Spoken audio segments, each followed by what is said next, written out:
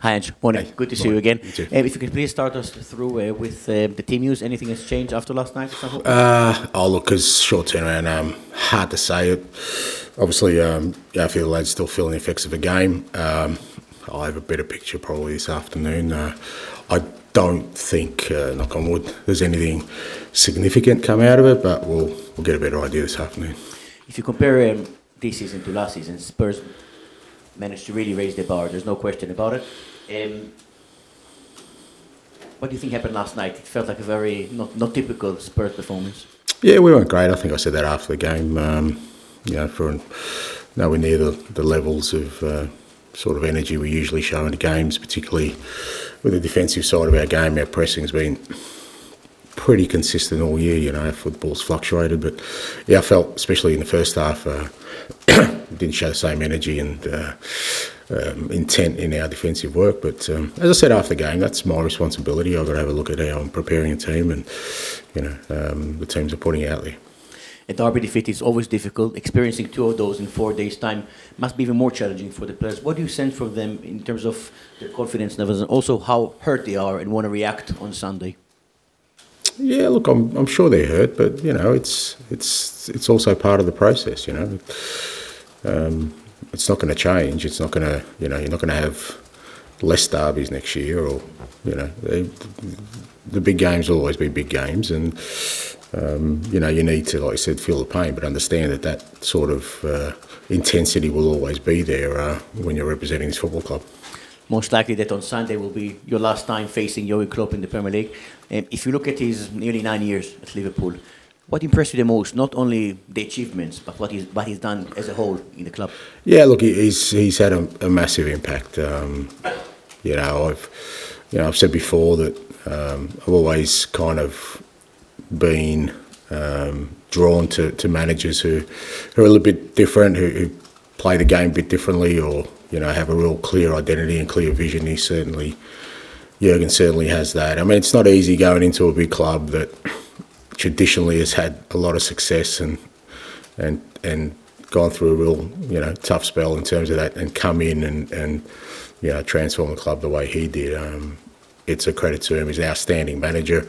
I'm sure we'll see him back and managing at the top level again, because he's one of the top managers in the world. And like I said, the credit to him that at such a big club he was able to imprint his own style, vision, and bring success. Charlie. Yesterday you talked about some of the players that felt like they've lost a lot of belief and conviction. It was what you said after. Just wondered if you've now a bit more time to ruminate on that, thought about why that might be the case. There's a number of reasons, and they're all maybe individual, so it's not a kind of blanket, but it's not surprising either, because it's part of the nature of change. Change is difficult. It's relentless. It's uncompromising. It's challenging. It doesn't leave you a lot of leeway for to feel comfortable. So it's part of that process, and like I said, my job is to navigate through that. Because I think at the start of the season, a lot of people expected there might be a slow start, and then we kind of see things picking up. It's obviously been the other way round. Has that been a surprise to you, and is that a concern to you? No.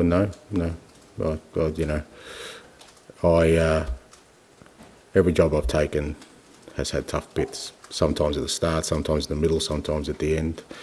But no, nothing surprised me, and it's a necessary part of it. It's how you grow. You don't grow through just thinking everything's going to run smoothly. So you need to go through these times and find out more about yourself. Obviously, you'll have learned a lot about a lot of the players, not just in the good times, but especially in these bad times. Has that changed your view of kind of what's needed in the summer? I know you said that targets were decided a long time ago, but has that changed? No, absolutely not. Absolutely not. I mean, I'd be very surprised if you have heard me in this room from day one saying that we are still not a long way off. I think I've been pretty consistent, and if somebody can show me where I haven't said that, even when we were going well at the start, I still think we're a long way off. That being said, you always want to maintain a competitiveness through that building process, because at a big club I don't think you can afford to drop off the pace too much, because then it doesn't allow you the possibility of continued growth. So I've always balanced that off, but I think I've been very, very consistent saying we've still got a long way to go. And just on, you were saying there about, it's what you're trying to do, players have to, it's uncomfortable for them constantly. Do you think some players have kind of shirked that, or that they don't, the last few games suggest they're not willing to put themselves out of their comfort zone again and again? No, I don't think so. I don't think anyone's shirked it. I don't think it's through a lack of effort or desire, but it's like I said, if you haven't been put in that situation before, it is confronting, it is challenging, and it's how you navigate your way through that. And like I said, it's sometimes on an individual basis. My kind of role in that is always the collective, about the environment, how we can create an environment where they feel like they can embrace that challenge. But I don't think it's for a want of trying.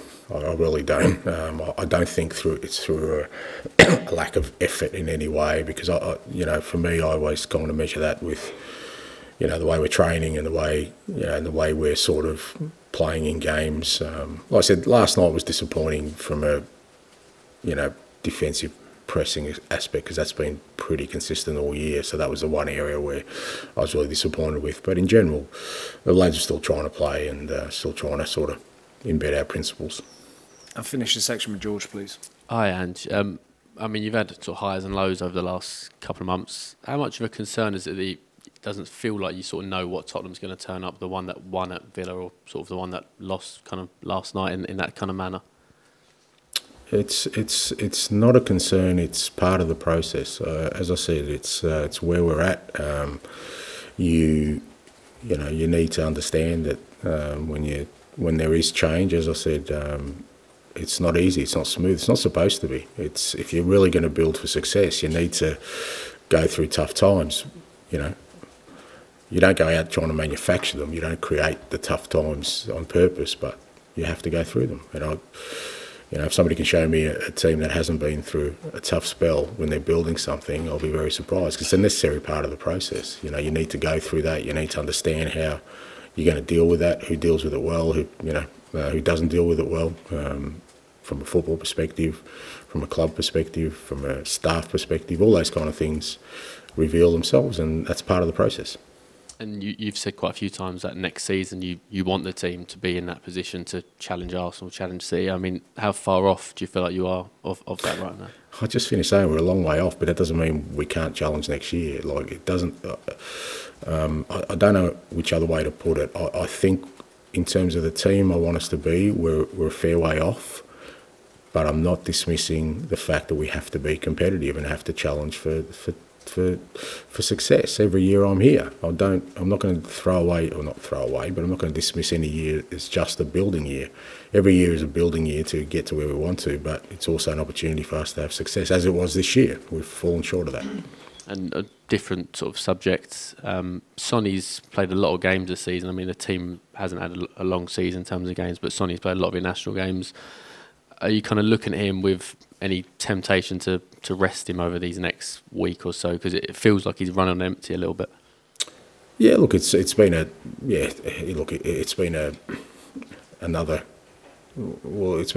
big challenge for Sonny this year on a lot of fronts, not just the game, the leadership. So it's only natural that there'd be at some point where again he's got to embrace this challenge.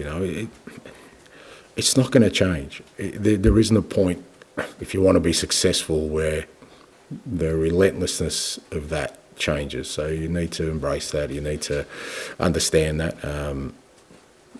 And knowing Sonny, he will do just that. He will find a way to work his way through it.